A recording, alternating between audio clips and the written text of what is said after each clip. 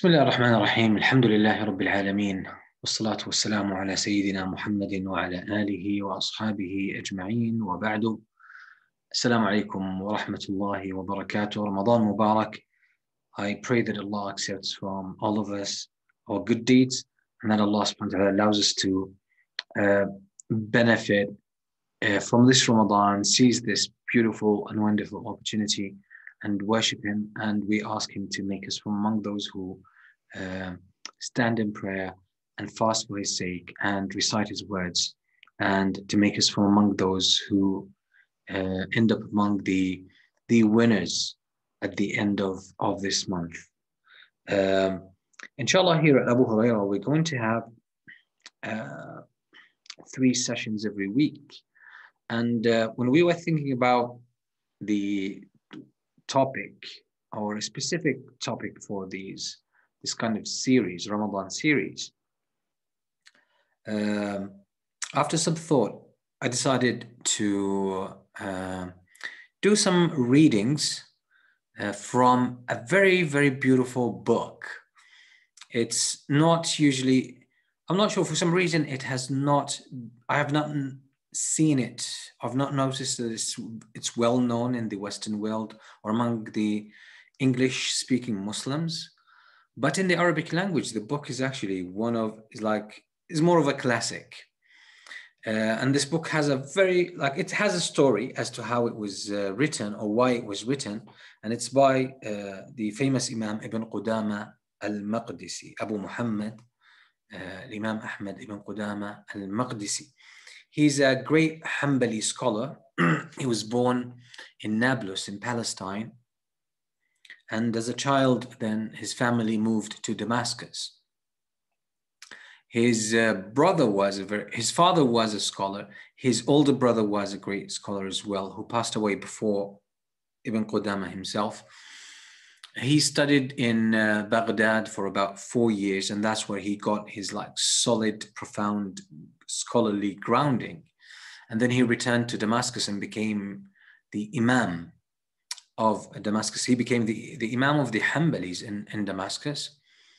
And the scholars hold him in high esteem. He left a tremendous amount of books, very profound books.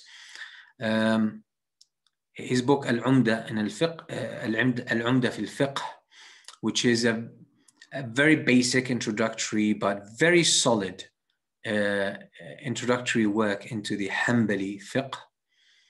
And he also had probably none other than the book Al-Mughni, the famous book of Al-Mughni. Al-Izz bin Abd al-Salam, rahimahullah ta'ala, one of the great Muslim scholars, he said that ما طابت نفسي بالفتوى إلا بعد أن اقتنيت نسختي من المغني. Al-Mughni is an encyclopedic work when it comes to the fiqh. And again, Imam Al-Hanbali, Ibn Qudamah Al-Maqdisi is actually very well known for this. So I just want to... Okay. Ibn Taymiyyah, Shaykh al-Islam Ibn Taymiyyah, rahimahullah ta'ala, he said about Ibn Qudamah Al-Maqdisi that no one entered Sham, or no scholar entered Sham who's more knowledgeable or after Al-Awza'i as Al-Imam Ibn Qudamah. There's many other beautiful quotes about him and praise for him from great scholars. So he was a scholar of the top class. He was a scholar of the top class, rahimahullah ta'ala. And he was known for his good character. So one of his characteristics was that he always smiled. All the time he smiled. He was of a very sweet character. They said even he got into debates and he would just smile all the time.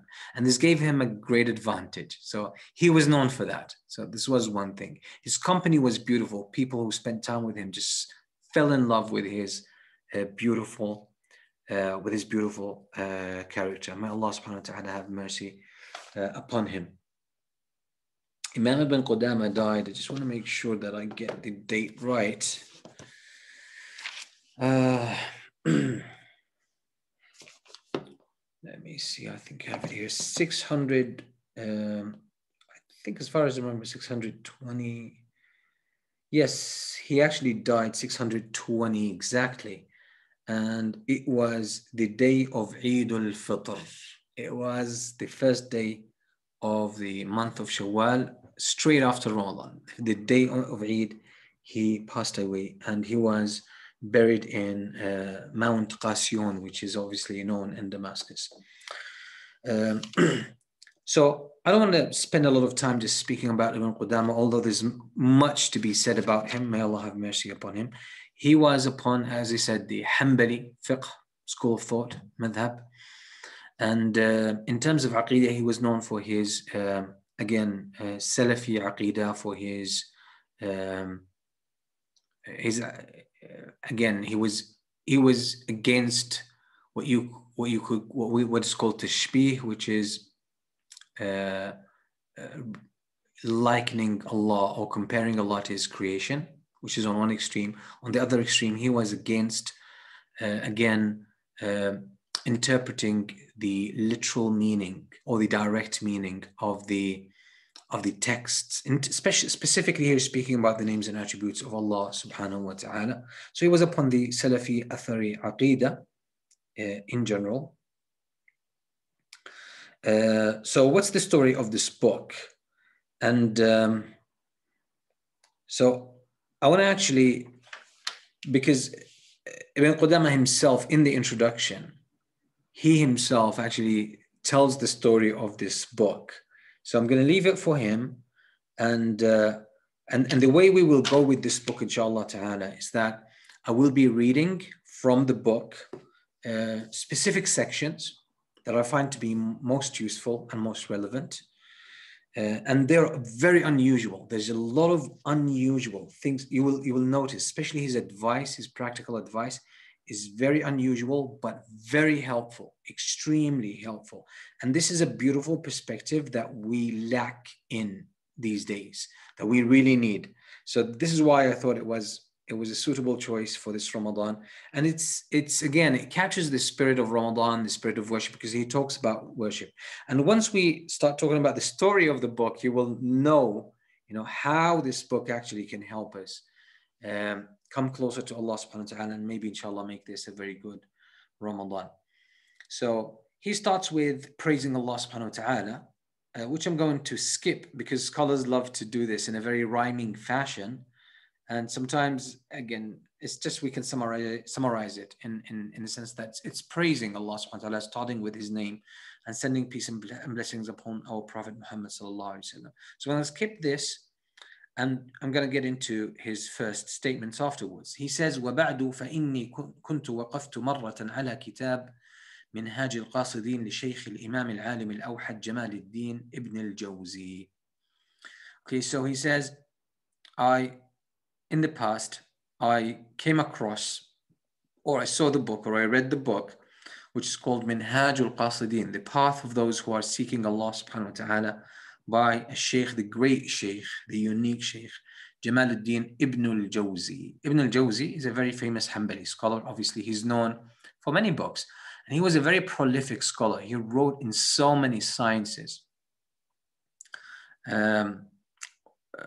One of his famous books is Al-Mawdu'at, the fabricated hadith.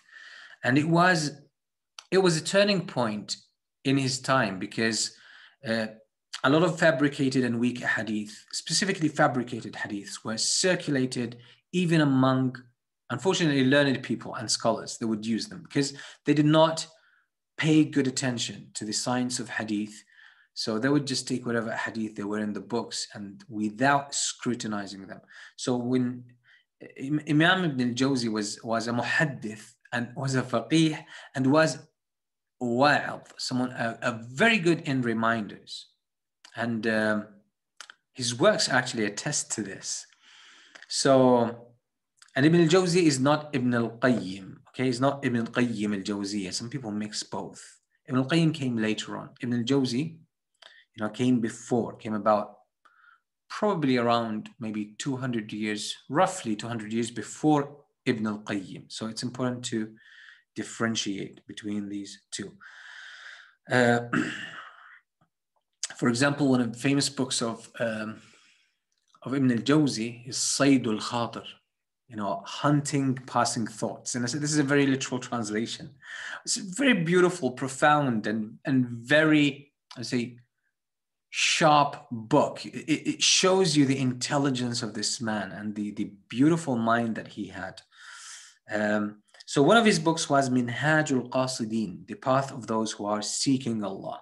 Qasid, the one who's searching, the one who is actually who has identified a goal or a destination and is walking or advancing towards this. This is al-Qasid. So Qasidin is the plural. So those who are on the path to Allah subhanahu wa ta'ala, and thus the name of this Halaqa is actually the path. It's called the path.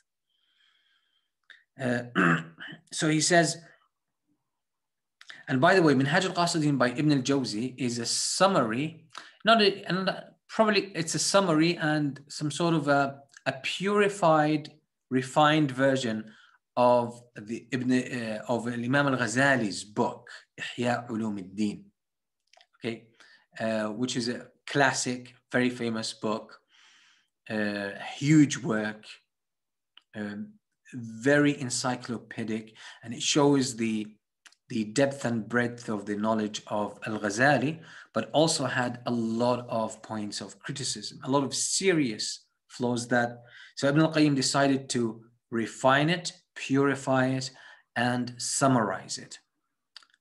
So and the product was Minhaj al-Qasidin. Now Ibn Qudamah actually came to the abridged version, and he abridged it further and purified it further. So he's going to tell us the story here. So he says, I came across the book of Minhaj al-Qasidin by Ibn al-Jawzi. فَرَأَيْتُهُ مِنْ أَجَلِّ الْكُتُبِ وَأَنْفَعِهَا. I found it to be among the best books and the most beneficial. وَأَكْثَرِهَا فَوَائِد. Has a lot of benefits and tips and practical points. فحصل عندي بموقع. It actually, it sort of secured a good place in my heart. ورغبت في تحصيله ومطالعته. So I sought to get a copy of the book and to read it. فلما تأملته ثانيا. When I contemplated the book, I studied the book a second time as well. وجدته فوق ما كان في نفسي. I found that the book is actually even greater or of more value than I recognized in the first time. لكن رأيته كتابا مبسوطا, but I found it to be a bit lengthy. فأحببت أن أعلق منه هذا المختصر الذي قد احتوى على أكثر مقاصده وأجل مهماته وفوائده. So I loved to make an abridgment of the book which would capture the vast majority of its intent and its points and benefits, and the most important ones. سوى ما ذكر في أوائله من مسائل ظاهرة تتعلق بالفروع, with the exception of the beginning of the book that spoke about, again, the branches, and these were specifically about fiqh rulings, about specific rulings, about acts of worship, etc. فإنها مشهورة في كتب الفقه المستفيضة بين الناس إذ كان المقصود من الكتاب غير ذلك. Because these issues are very well known, very documented in the books of fiqh, and they are available. Everyone has access to those books of fiqh, so they can go to them. And these, again, detailed explanations about fiqhi jurisprudence matters, they were not the point behind the book in the first place. So again, I excluded them from my abridgment. ولم ألتزم فيه المحافظة على ترتيبه وذكر ألفاظه بعينها. And I did not commit to keeping the order of the topics or the benefits in the book, or even preserving its very wordings. بل ذكرت بعضها بالمعنى قصدا للاختصار. But I preserved the meaning, and my point was to make it as shorter than the original. وربما ذكرت فيه حديثا أو شيئا يسيرا من غيره إن كان مناسبا له. And sometimes I quote a hadith from myself, like a hadith that is not in the original book, or something else which is outside the book, when I see it actually fits in that spot. And Allah knows best. Wallahu ta'ala a'lam. So he's telling us about his story with the book, but without referring thus far to the book of Al-Ghazali, but he's going to make a reference to that. He says, وَأَسْأَلُ اللَّهَ الْكَرِيمَ أَنْ يَنْفَعَنَا بِهِ وَمَنْ قَرَأَهُ أَوْ سَمِعَهُ أَوْ نَظَرَ فِيهِ. He says, and I ask Allah, the most generous, to benefit us from this book and benefit whoever reads it or hears it or looks into it. وَأَنْ يَجْعَلَهُ خَالِصًا لِوَجْهِهِ وَأَنْ يَخْتِمَ لَنَا بِخَيْرٍ. And I ask Allah to make it sincere, make it a work that is sincere for His face alone, and that's important. That was important. To write, to author a book is an act of worship, is a great deed if it's done for the sake of Allah subhanahu wa ta'ala. But if it's not done for the sake of Allah, it becomes very problematic. So he says, وَأَنْ يَخْتِمَ لَنَا بِخَيْرٍ, and that Allah subhanahu wa ta'ala gives us a good end. ويوفقنا لما يرضاه من القول والعمل والنية وأن يسامحنا في تقصيرنا وتفريطنا, and that Allah subhanahu wa ta'ala guides us to what He loves, what He's pleased with, in terms of actions, in terms of speech, in terms of intentions. وأن يسامحنا في تقصيرنا وتفريطنا, and that Allah forgives our shortcomings and our flaws. ولا يكلنا إلى أنفسنا طرفة عين, and that Allah does not leave us to ourselves even for a blink of an eye. ولا إلى أحد من خلقه فإنه حسبنا ونعم الوكيل, and not to leave us to any of His creation. Allah is sufficient for us and He is the best disposer of affairs. Then he says, another introduction here. أما بعد فإني رأيتك أيها المريد الصادق والعازم الجازم. He says, I've seen you, you sincere seeker of Allah, who has strong will and decisive decision. قد وطنت نفسك على التخلي عن فضول الدنيا الشاغلة. That you have trained yourself, you have conditioned yourself to leave the unnecessary parts of this world, of this worldly life that is very distracting, that is distracting. وعزمت على الانقطاع إلى الآخرة, and that you have decided to detach from this world as much as possible and connect and prepare yourself for the akhirah, for the next life. علما منك أن مخالطة الخلق توجب التخليط.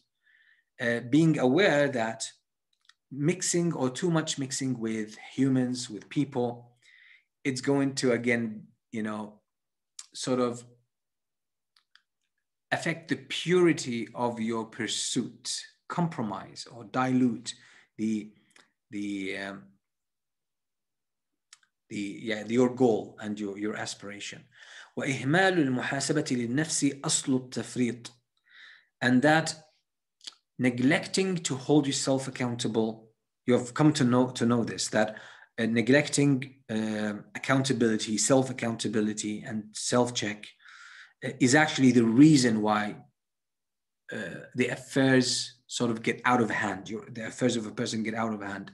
وأن العمر إن لم يستدرك أدركه الفوت, and that if a person does not take their lifespan, their time here in this world seriously, soon it would be lost and go to waste.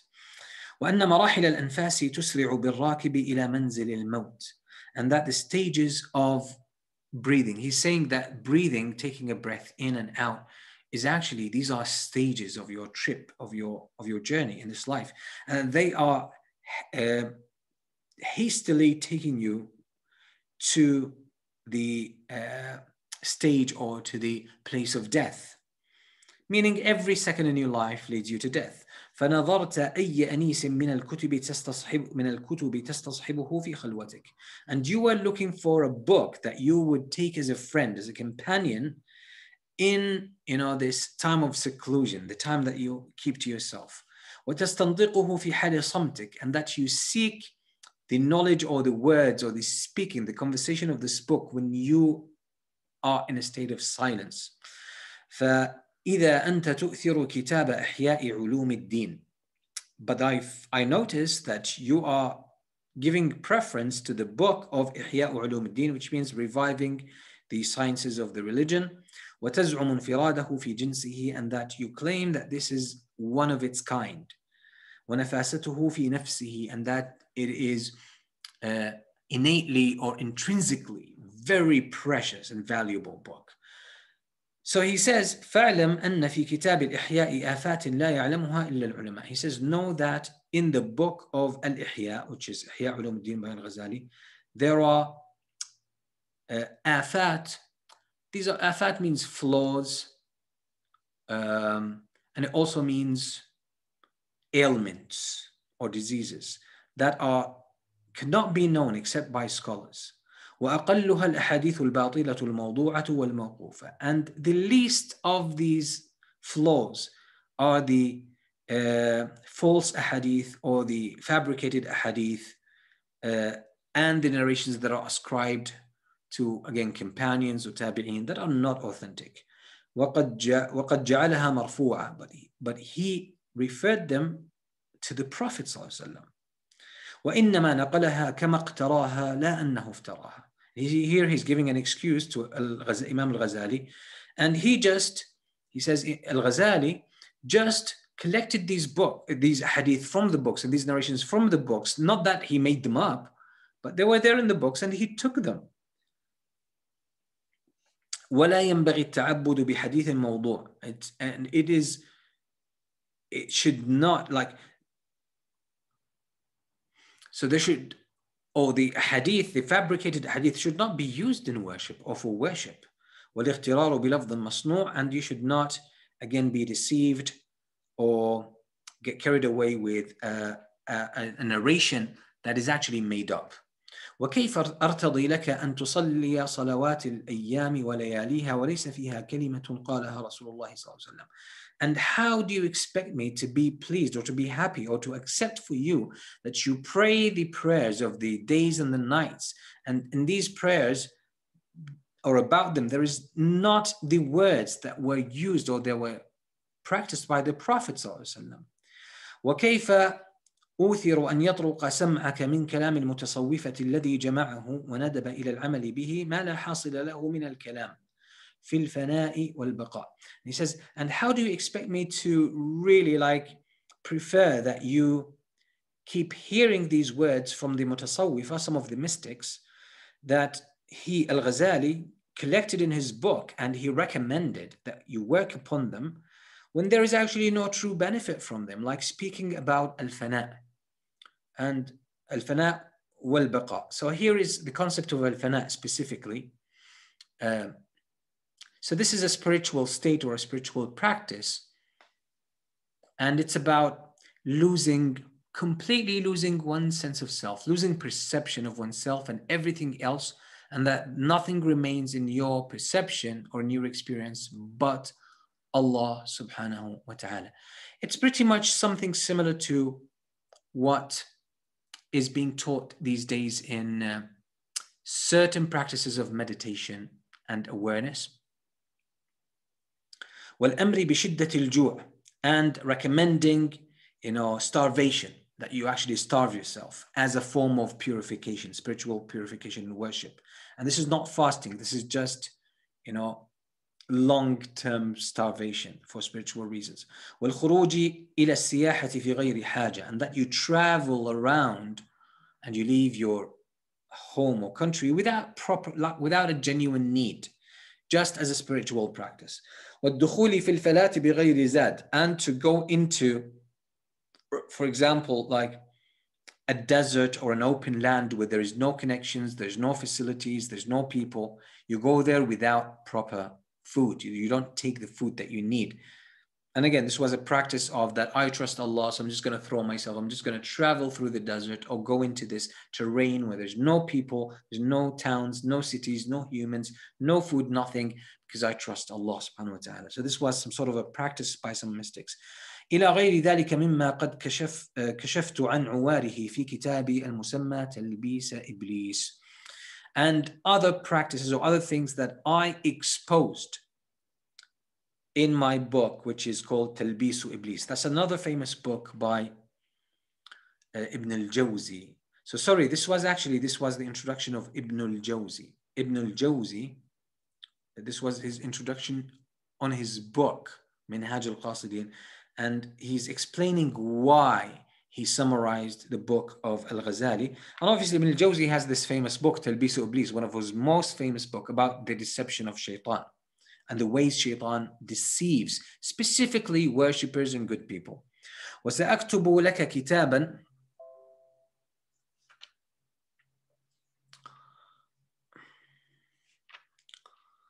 I'll just need to plug the laptop before I lose power. So bear with me, please.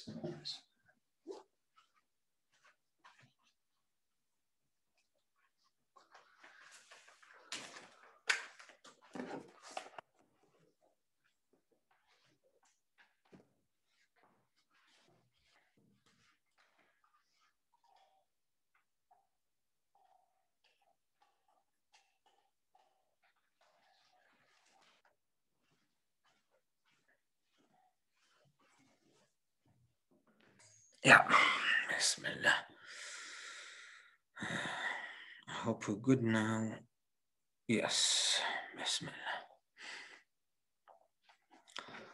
So this was again Ibn al-Jawzi speaking.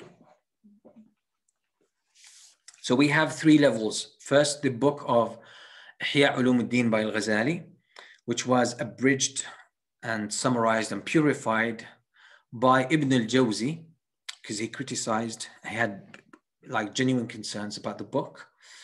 And then the summary by Ibn al-Jawzi was also summarized and refined by Ibn Qudamah. So we're going to deal with the third one in this series, inshallah. But this is just the introduction from Ibn al-Jawzi. He says, وَسَأَكْتُبُ لَكَ كِتَابًا يَخْلُو عَنْ مَفَاسِدِهِ. So he says, and I'm going to write a book for you that is void of all of these flaws and issues. وَلَا يُخِلُّ بِفَوَائِدِهِ, and it captures the same benefits. So it holds the same value, because he recognizes there's good stuff in the book, Ihya Ulumuddin, but there are flaws. So he says, I'm going to take out the flaws and offer you something that still retains the value and the benefits of the book. أعتمد فيه من النقول الأصح والأشهر, and I depend on the narrations, or utilize the narrations that are most authentic and that are well known. ومن المعنى الأثبت والأجود, and among the meanings I choose the ones that are most correct and the best, even the best quality of meanings. وأحذف ما يصلح حذفه, and I would remove or discard whatever is better to not be there, not to be there. وأزيد ما يصلح أن يزاد, and I would add for myself what I see to be beneficial or to fit in that place.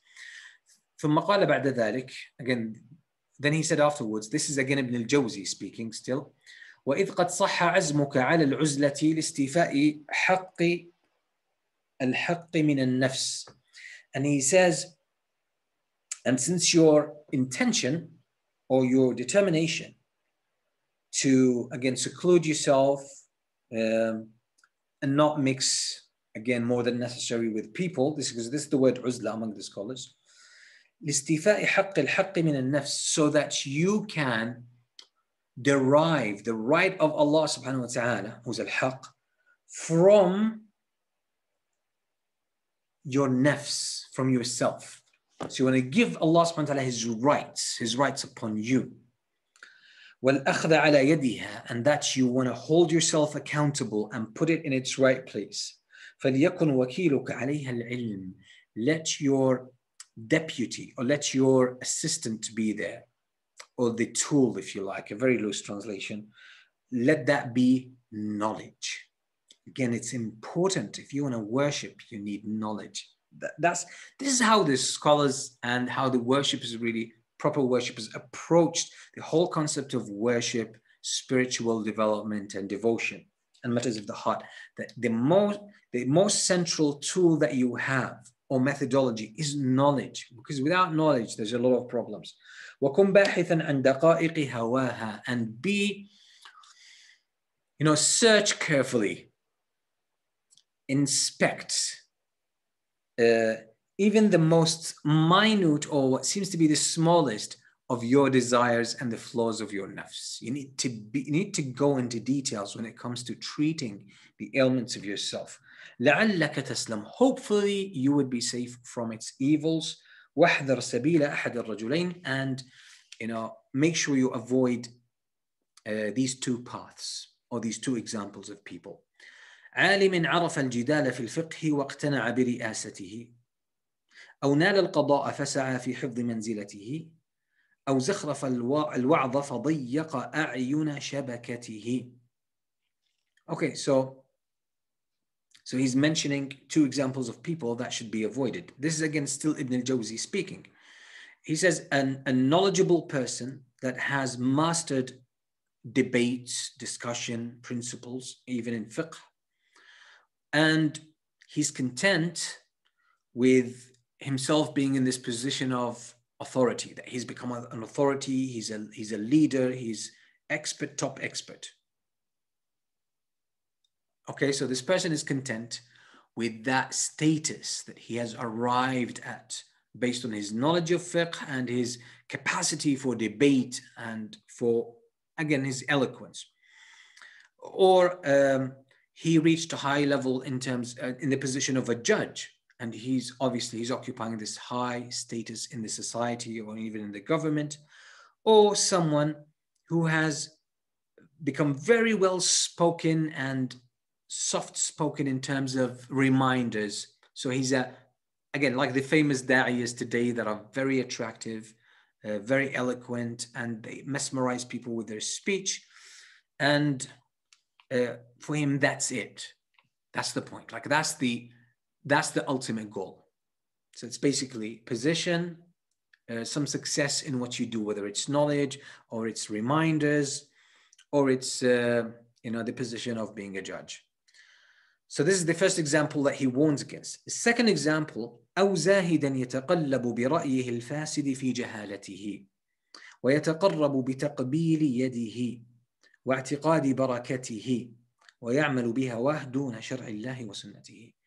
The second type of example that he warns against is that a person who seems to be a worshipper, leaving this dunya, etc., living the path of mysticism, but again, he's moving here and there based on his ignorance. His opinion is based on ignorance. There's no knowledge. It's not based on knowledge. It's just, whatever he has learned or picked up from here or there, whatever he feels good, etc., whatever he likes. وَيَتَقَرَّبُ بِتَقْبِيلِ يَدِهِ. And again, this means he seeks nearness or he seeks, advancement with kissing hands. So it's either he is kissing the hands of his teachers or his superiors in this path, his masters, right? So he's seeking advancement in this path by pleasing or by being very appeasing to the masters. Or he himself has reached a high level in this, let's say, mystic order, and he's just enjoying, his followers giving him this high status and that they all seek to please him. He's like his pleasure becomes an end in itself. وَاعْتِقَادِ بَرَكَتِهِ, and again, believing in the innate blessings and value of either himself or his master, right? وَيَعْمَلُ بِهَوَاهِ, and he's working based on, again, what he likes, what he feels, his desires, but not on the legislation from Allah and the path of the Prophet ﷺ. So he says, فَهَذَانِ عَادِلَانِ عَنْ مَنْهَاجِ الصَّوَابِ. He says, these two people have taken a path other than the path of correctness. مُقْتَنِعَانِ بِقُشُورِ الْأَعْمَالِ عَنْ خَالِصِ اللُّبَابِ. These people are so content with the appearance of things, but not the reality, not the essence of this path. So they just hold on to the formalities, the folklore, the artifacts of this, but not the real essence. خَادِعَانِ لِلْمُبْتَدِئِينَ بِلَامِعِ السَّرَابِ. And they are deceiving. These two examples are deceiving beginners who are getting into this path or trying to practice Islam with very glittery kind of mirage. They're giving them an illusion. It's not a real thing. وطريقهما بمعزل عن سنن السلف الصالح, and their path is different from the path of the early generations, الذي هو جادة الاستقامة, which is actually the right and correct path, وطريق السلامة, and the way of safety. وسأدرج لك في هذا الكتاب إن شاء الله من أخبارهم ما يدل على آثارهم. And I will include in this book, inshallah, narrations or stories from the early generations that will point to their real path and their real practice. وكتابنا هذا يحتاج إليه المنتهي. This book of ours is needed by those in an advanced state, كما يفتقر إليه المبتدئ. And also it is beneficial, or the beginner needs it as well, needs this book. لأن فيه أسرار العبادات, because we mention in it the secrets of acts of worship, والتحذير من آفات المعاملات, and warning against the flaws, the pitfalls, of, again, treading the path towards Allah subhanahu wa ta'ala. وقد جعله المصنف أربعة أرباع, and the author have made it into 4 sections. He's referring here, because this classification, these 4 sections are actually from Ihya Ulumuddin, the book of Al-Ghazali. Al-awwal ربع العبادات. The first section is the quarter of worship or acts of worship. والثاني ربع العادات. The second section is the quarter on habits or practices or dealings. والثالث ربع المهلكات, and the third section or quarter is on the pitfalls or the dangers that destroy your religion or destroy your heart. والرابع ربع المنجيات. The fourth section or quarter is on these things that can save you on this path. وكل واحدة من هذه الأقسام الأربعة يشتمل على كتب وأبواب وفصول فمن أقسام الربع الأول. Okay, and he says each one of those sections includes smaller sections, subsections, and again, titles, headings, etc. So he starts with the first section, which is ربع العبادات. So, okay, I think this is, so we're going to start, inshallah, maybe, I think that's enough for today as an introduction. I don't want it to be too long. We're going to start with the section of the acts of worship, or worship itself, and the concept of worship. And again, as I said, we will be very selective. We'll try to choose the parts or the segments and the paragraphs and sections that are, at least in my personal estimate, that are most beneficial and relevant to our times and to again, our attempts to worship Allah subhanahu wa ta'ala and grow spiritually, bi'idhnillahi ta'ala. So again, I would say Ramadan Mubarak. May Allah subhanahu wa ta'ala accept from all of us. May Allah guide us and help us to fast in a way that pleases Him for His own sake, with sincerity, and to worship Him, to recite the Quran and do dhikr, and to stand up at night in prayer, and to please Him, and to stay away from sin. And I know these are tough times. A lot of restrictions for praying at the masajid, etc. But again, we worship Allah subhanahu wa ta'ala regardless. Whether we are with people or we are alone, whether the masajid are open or they're closed, whether there's a lockdown or we are able to get together to worship, we worship Allah subhanahu wa ta'ala with whatever He makes available to us. That's very important to keep in mind. And Allah does not require from us more than what we can do. So whatever is available to us, we seize that, we do it, and we try to, again, enjoy these acts of worship, because enjoying these acts of worship actually makes them more sustainable. So these are blessed nights, important times we should not miss out on. So I encourage each one of you to do your best, feel the connection to Allah subhanahu wa ta'ala. Make sure you're doing these things not for your own pleasure, but that you're doing them for Allah subhanahu wa ta'ala, because Allah loves that you worship Him. Because this is why He created us. So ask Allah subhanahu wa ta'ala to give us all tawfiq and guidance in doing all of that. And inshallah, see you Thursday, yes, in a couple of days, inshallah, with Halaqa number 2, as we continue with the book of Ibn Quudamah Al-Maqdisi rahimahullah ta'ala, which is called Mukhtasaru Minhaj Al-Qasidin, which is basically an abridgment of the path of the seekers. And hence, this halaqa is called The Path, and I pray, inshallah, that you will find it beneficial and helpful as you are seeking to come closer to Allah subhanahu wa ta'ala. So see you then. Assalamu alaikum wa rahmatullahi wa barakatuh.